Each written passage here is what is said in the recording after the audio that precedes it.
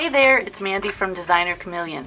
Today I'm going to help you not to make the same mistake that I did if you are putting disc rings on your new planner.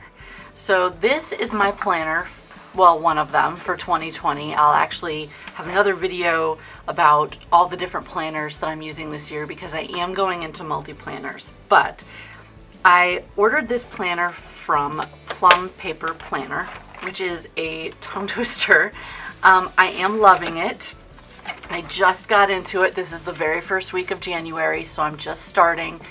But I didn't want to get it bound because I really love these discs that you can just peel your pages into and out of, and it makes it very modular and you can change things. So the idea of that really appealed to me, and they will sell you a planner without the binding. So I went ahead and ordered one. I got this gorgeous animal print cover, which I do love, and it says, "Perfection is the willingness to be imperfect," which I thought was a very perfect slogan or reminder for my year. But then I fell in love with this marbleized cover from Jane's Agenda, so I ordered that. So I'll probably be going back and forth between this marble and then my animal print, depending on how I'm feeling any given day. They're both very cool covers. Also, the tabs and the cover from Jane's Agenda that I ordered doesn't completely fit exactly right. That is probably my fault. I haven't actually looked to see if I ordered the wrong thing or what, but it still works and I still love it. But bottom line, when I went to punch my pages, I am one of those people that likes to follow the directions. I'm a bit of a perfectionist, obviously based on the cover that I chose, and I like to try and make everything look the way it's, quote, supposed to. So I grabbed my Happy Planner punch, and there are these perfect little lines on the Happy Planner punch that tell you where to line up your paper, which is all fine and good if you're punching for the Happy Planner pages. But these pages, if you can see, are shorter than the Happy Planner pages, which I didn't think about or realize at the time that I punched them. So I went ahead and lined everything up with this bottom line.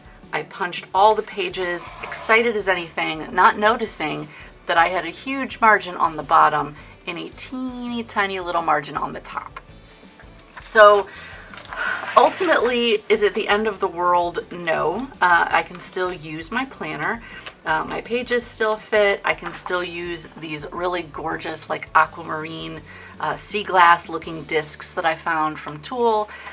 Everything still works, but I do have this itty bitty margin where it's holding onto the paper at the top and a quite large margin at the bottom where it probably should have been scooted on the punch. So the moral of the story today is, if you are going to be binding your planner, whatever kind you get, any kind of paper, just make sure that instead of solely going by the guides on whatever punch you use, that you line it up and then double check that you have within the little teeth in the punch pretty equal distance from the top and the bottom, so that you get a nice even binder and everything fits just a little bit nicer. So learn from my mistakes.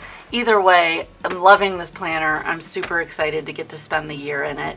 And if you enjoyed this video and you'd like to see more of my multiple planners that I'm using this year and how I'm going to be using them, they're all different kinds, please subscribe and I'll see you next time. Bye.